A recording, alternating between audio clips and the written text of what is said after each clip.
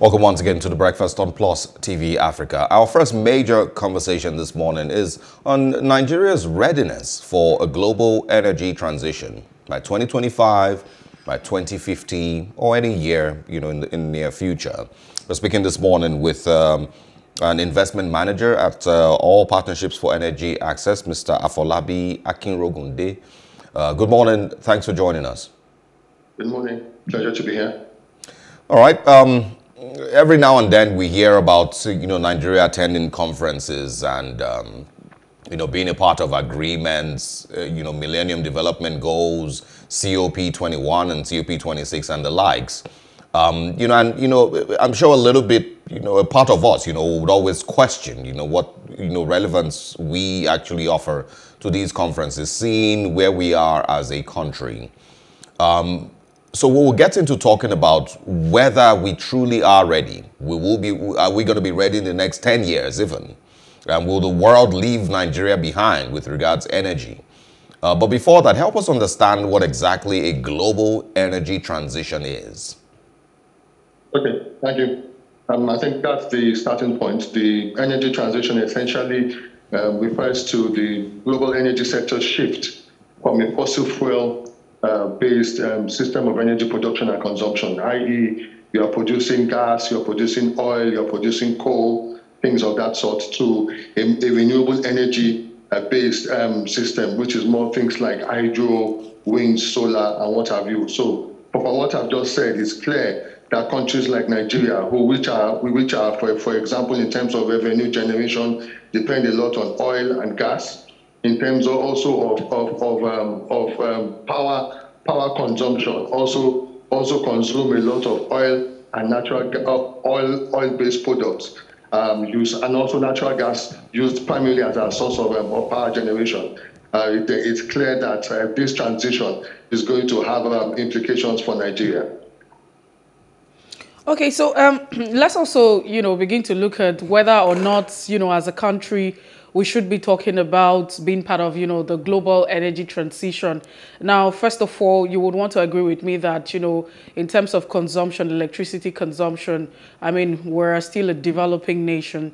And talking about the fact that, countries of the world are now saying, yes, we are moving away and we're looking at very, clean energy come 2050. But if you want to juxtapose, countries, I mean, if you want to begin to compare the emission that countries like the United Nations, the United States with about 15.5%, if I'm not mistaken, gas emission into the environment, and comparing with what Nigeria is actually emitting, do you think that, it's fair enough that we should be having this argument? Because, entire continent, the sub-Saharan Africa, we're looking at 0.6%. So do you think that, it's fair for us to, to be part of this kind of conversation? Yes, I think the key thing is that this is a global energy transition. So it's actually the whole world that is moving along this route. And the key thing is going to be that these are the countries also which are consuming our oil. These are the countries which are consuming our natural gas. These are the countries which are generating a lot of the industrial products which we also consume at Nigeria. So the global environment is interconnected. So we cannot more or less as Nigeria or as Africa say that we are not going to be part of this. We sell our products we sell our oil and natural gas for USD. We bring in cars into Nigeria. So whether we like it or not, we are part of the global environment. Of course, we can continue to see how we can channel that discussion, how we can maneuver as a country to ensure that our own national interest are as protected as much as is possible, or that we are as nimble as a country as is possible to see where the rest of the world is going, and then, of course, do what needs to be done as a country to ensure that we are not left behind. But to say that, we are not going to be part of this, we are not. It's not possible. Okay, I'm coming from the premise that if you look at, you want to talk about equity now and fairness, of course, you also want to talk about inclusiveness. I'm saying if you look at these countries, developed countries, they emit most of, these gases that are polluting the environment. I mean, comparing to, I mean, if you want to compare that to Africa or sub-Saharan Africa or even Nigeria, we're not even emitting as much as they are emitting. And so in terms of the percentage, because we also have a situation where there would be compulsory 40% and then, 25%, without any condition. So I'm asking, is that fair enough, or should we be looking at negotiating, for lesser reduction? Yeah, I think the declared thing is going to be that this is where the whole world is going. And Nigeria as an entity, given where we are, we have very, very little wiggle room as a country where we do not have the negotiation power as much as it's possible to say, okay, we're not going to do this. Excuse me, we are not a China, and we cannot go back and say, no, in the real politics, in the global stage, this is not fair, it's not an argument. You have to sit down and say, what is my own interest here? Where is the put going? Where is the ball going? How do I make sure that by the time the ball gets to that point, I as a country am ready? Of course, I can sit down and fight for one or two things for myself to ensure that this works. But at the end of the day, as I said, the global energy transition is also not coming up as a result of just people just say, okay, this is going to be better. There are things which are happening in our environment, global climate change, which is affecting everywhere. If you look at the coastlines in Nigeria, if you look at the Sahara, if you look at the various parts of the world, the seasons are changing, the environment is changing, global temperature is rising up. So it's affecting everybody, whether you are in Nigeria or you are in Siberia. So the key thing really at the end of the day is for us to actually sit down and say, this is where the world is going. This is where the people who are buying my oil, this is where the people who are buying my gas, this is where they're going to be getting their energy from in the next 20, 25, 30 years. What do I need to do as a country to sit down now, have a plan, I'll work that plan. But to sit down and say, oh, it's not fair, that's not how the world works. The world doesn't work like that.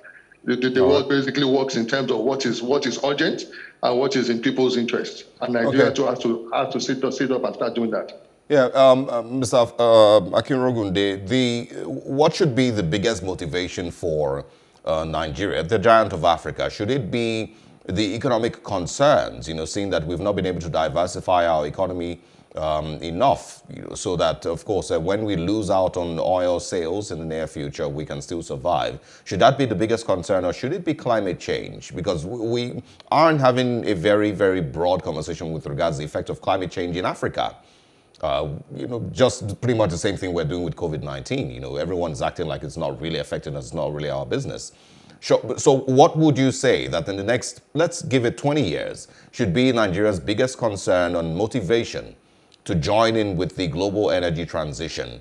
The economic concerns or the climate concerns? I think the key thing to do right now is to more or less do two things. Number one, decide to pivot to gas, which is something which Nigeria is already looking at, because I think gas is going to have a longer shelf life, so to speak, compared to where oil is. Gas is still going to be around a lot longer than that, a bit longer than oil is going to be. So I think that pivot to gas is critical, which is why you see, for example, for more than 15 years, we'll be looking at how to get NLNG 27 gone. That is one thing that the government has realized. They've allowed the FID, final investment decision on that project, to get along. So we can see some evidence that the government is realizing that, yes, we need to pivot to gas, because a lot of the energy that is being generated in the world today is based on gas, because gas is the cleanest of the dirty fuel. So you can say that gas is something that we can still use. Then the second thing is to then sit down and look at our power sector. What can we do to number one, optimize on the gas we have, because Nigeria has decided that even though we have a target of 2060 as a country to achieve our own net zero target, which is just under 40 years from now, what can we do as a country to actually sit down and say, okay, our gas, let's optimize this gas now while we can. And then let's also redesign our power delivery and energy utilization systems to enable us maximize on our own resources within the window that we have as a country. So this redesigning means that we have to sit down from having a centralized grid. How can we put in renewable energy into our systems? How can we make it a lot more robust so that if something happens at one part of the grid, the whole grid doesn't shut down, so that we don't have only one source of supply. Many of the countries that have energy security today in the world have different sources of supply, different sources of energy production. So those are the kind of things that we have to look at as a country. We have to look at, number one, transiting as much as possible into a gas-based economy for the short and medium term, and of course, number two, also as in terms of how we generate our own power, optimize on that gas quickly, because very much for what you know, 20, 25, 30 years from now, what the world is doing in terms of what it's doing to coal can start becoming the same thing that's going to happen to gas. So we don't have all day, we don't have the whole world. Otherwise, we will find out that we have all this gas, we have all this oil, and nobody wants it. So I think we have like a 20, 25-year window during which we need to get things going. And I think we need to see a sense of urgency from the people in governance. Because if you think we have problems today, by the time this change occurs, it will be a lot more difficult. Yeah, Mr. Akinrogunde, what I'm asking is, what should be our biggest motivation for this process and to take these steps? Is it, economical? Are we going to be looking mostly at how Nigeria as a country will suffer if the world moves away from fossil fuels? Or are we going to be looking more of, at the climate aspect of it, and how, of course, we will be affected? You can never do anything in one way. You have to look at the two. You have to combine. You have to combine both your climate concerns with your economic concerns. So that is the way countries are run. You have to manage, like every other country, manage your economy, manage education, manage healthcare. So it's not looking at you have to leave one and leave the other. They are both important. But of course, the biggest challenge we have in Africa is that the African or the Nigerian is poor. So I have to eat today before I think of the economy or of the climate in 2 years or 3 years or 5 years' time. But you, as a leader of a country, you are the one who knows that, yes, in 10 years, 20 years, even though the average Nigerian may not have that, is thinking of, well, how do I get 1,000, 2,000, 2,000, 5,000 naira to eat today or this week? You are the one who has to sit down and balance all these urgencies to ensure that at least, even though, yes, I manage my climate issues today, I still ensure that this economy continues running, because even if you have a good climate and everything is going, if all of you are hungry and there's no fuel and there's no power, you are still in trouble. So it's basically an issue of balancing. So, what do we now do? Because, I mean, it's very scary. As much as we'll be thinking that 2050 is far from us, this is 2022 already. And before we could know it, we're already in 2050. So the point now is, if you look at us already, you agree that we're totally dependent on, the oil sector, the crude, for all of our earnings, and that also is responsible for, funding of our budget and what have you. So if the usefulness of fossil fuel would diminish at the time, what becomes of the Nigerian economy? And what drastic steps can we start taking now to ensure that, we move away from the dependency of one sector of the economy, that's the oil economy?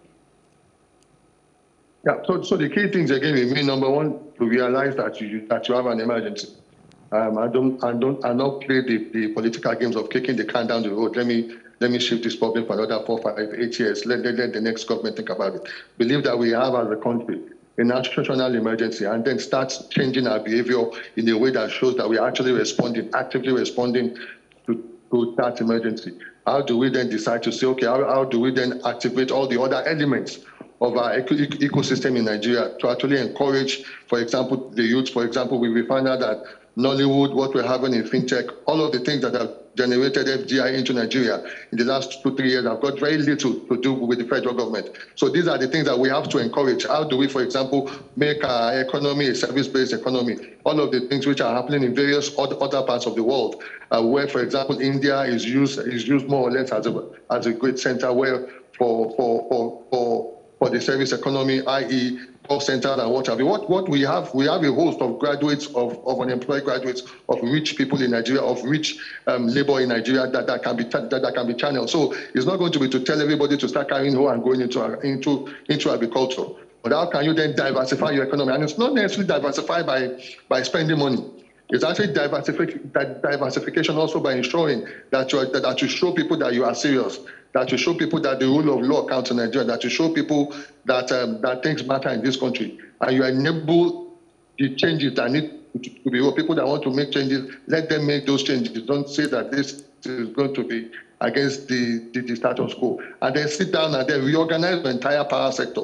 Reorganize it, ensure that what you get, the best you can get from the gas, while the going is still good. Get the best you can get from your oil, get the best you can get from your gas, use that money to diversify into the rest of the economy. I believe Nigeria has another 20, 30 years max, but doing which we need to do what needs to be done. Already, as we've seen in many parts of the world, banks in Europe, some banks in America are finding it very difficult to actually fund oil and gas projects. So it's something that is already happening to us as a country. So we need to get with that program, unleash the potential of the Nigerian, of the dead capital that is left in Nigeria. For example, using your land as loan is difficult, getting government. So there are a lot of other things that we need to do. It's not just sitting down and say, how can we diversify? There are things that government needs to do, just by way of policy, by way of the way things are done, that can unleash a lot of economic activity in Nigeria. So I think that is way outside of the mandates of this discussion, but it's something which we need to see as a country until we have an emergency at us. In another 30, 40, 50, 60 years, we will have all this oil, all this gas, and nobody's going to come for it.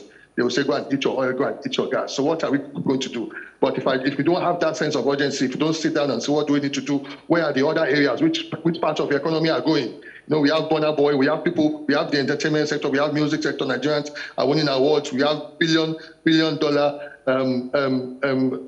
companies in Nigeria started by under 30, under 40 youths.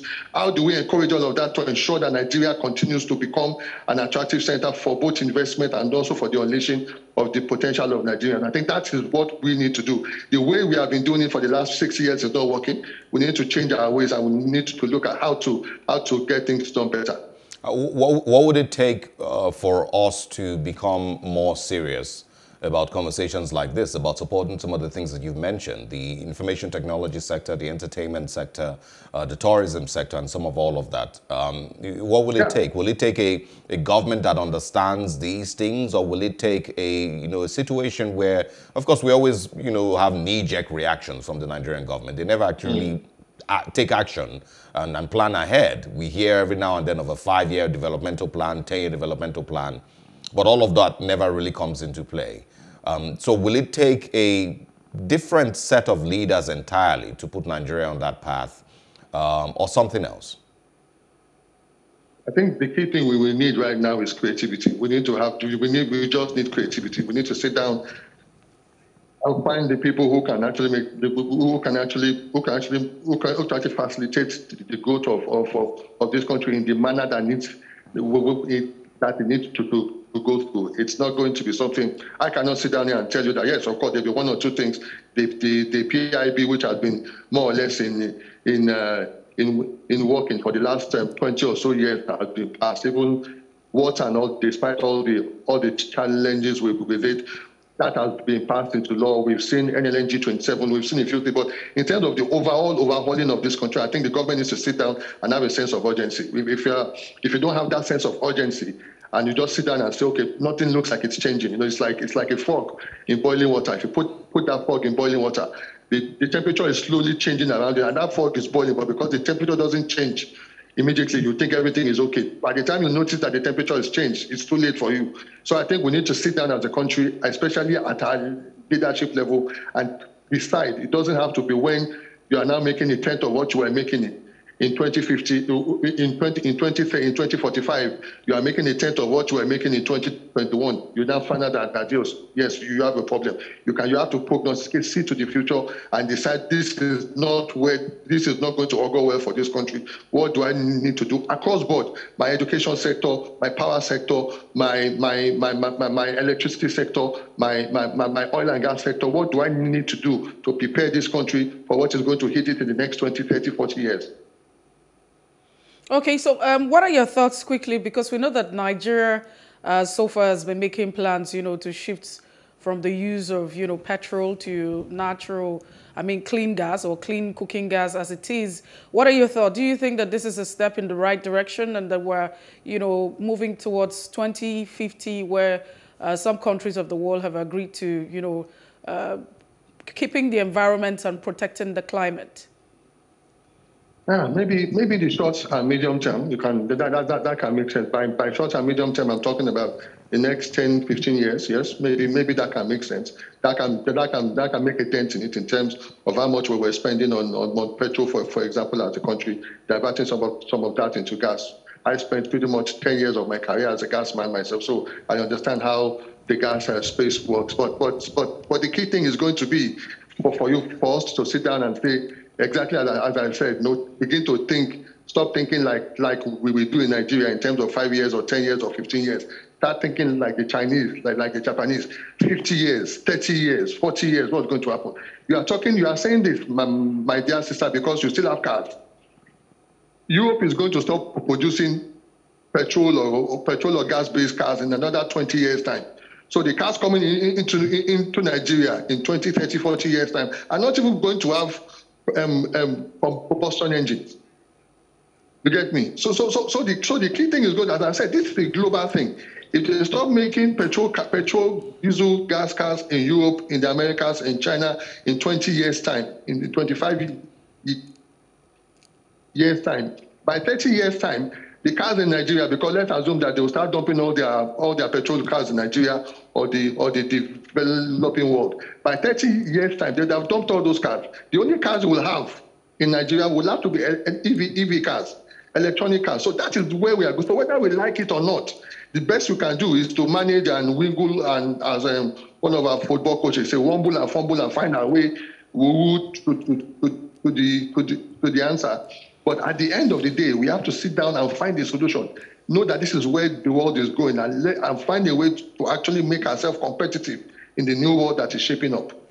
But as much as, I would agree that it's important that we also grapple and find a way as a country and also as a continent. But I'm also thinking that for the countries that are championing this cause of, global energy transition, we would want also to agree that Africa and, energy consumption is not at the same level. And even with the, with the level of emission, I mean, we already know the countries that are actually contributing to polluting the entire, entire world or the entire space. But however, we will talk about the fact that globalization is what it is, and it would get to every part of the world, wherever it is that we're faced with. But I'm also thinking that there should be some form of inclusiveness. These third world countries cannot be abandoned. They can't be left all by themselves. They need to be carried along, with this particular agenda. You also have some countries who have also not been able to ratify. I mean, some of these oil-producing countries, about 4 of them, Iran, to that Paris Agreement. And so you begin to ask yourself whether or not it's just or not just. I mean, the fact that you have some people agreeing and some people not really agreeing to this protocol, is there some level of fairness and equity despite the implication that it holds for the entire world? Again, as I've said, yes, I agree with you. Let me even start by agreeing. I agree with you that the global system as it is right now is the environmental problem we have was caused primarily by the Western countries, which basically used 200 years, more or less, of industrialization to actually pump all of these gases into the air and change the makeup of our ecosystem. But the challenge still remains that whether you like it or not, the world to today is led by these countries. And so you can sit down and fight, which is what I've said, and use that blame game. At the end of the day, fairness is not, when you get to the brass tacks, when you get to where the decisions that affect tens of millions, billions of people is concerned, fairness is not an argument. I've been on those tables in the past. Fairness is not, this is fair, this is godly, this is unfair. It's not, you can, of course, they can show you 1 or 2 crumbs and say, okay, just take this, but give you an extra 3 years or 4 years or 5 years or whatever. But that 3, 4, 5 years will finish and you'll be back to where you started from. So we have to sit down and say, this is where the world is going. This is where the people who are pumping billions of dollars into our oil and gas sector, this is where they are moving their money. So all the major oil and gas companies are more or less, if you look at their plans for 2022, none of them had major plans for Nigeria. So we have to sit down and say, the world is shifting as we are right now. And saying that, it's not right, it's not good, God deal, it's not an answer. We have to sit down and say, yes, we can say that. And use that to get one or two advantages, minor advantages for ourselves. But the key thing for us is going to say, what can we do as a country? Because whether you like it or not, you are going to get to that place. Whether it's 10 years after, 20 years after, 15 years after, you are going to get to that point. So saying that, oh, you are not going to agree, because the other key thing is that there are also a lot of other factors which many of these countries also have, because Nigeria is a lot more keyed into the global system. It's a lot more dependent upon the global system than many of these other countries are, that are saying they are not part of it. We go to them for loans, they invest in our economy. So you cannot wake up and say you are not signing on to certain agreements. All right. It is in your own interest also. But you also have to sit down and say, what can you do in your own country to put your own house in order? Telling somebody that what is done is not fair, it doesn't make sense. But sit down and say, what do you need to do as a country to put your own house in order? That is the most important. If you are using any of our energy today, 95% of our energy should be focused on putting our own house in order. You use 5% to be asking for them to give us freebies or to give us allowances. All right. He's an investment manager, all partnerships for energy access, Afolabi Akinrogunde. Thank you so much for your time and for sharing your thoughts with us this morning. Wish you a great day ahead. Thank you very much. All right, stay with us. The Auditor General of the Federation has, of course, declared that 178,000 plus weapons, AK-47s and the likes, have been declared missing and unaccounted for in the last 2-3 years by the Nigerian police. And also, 3.22 billion naira worth of ghost contracts were also given out that have no paperwork or confirmation of being done. These are some of the things that we're talking about next here on The Breakfast. Good morning.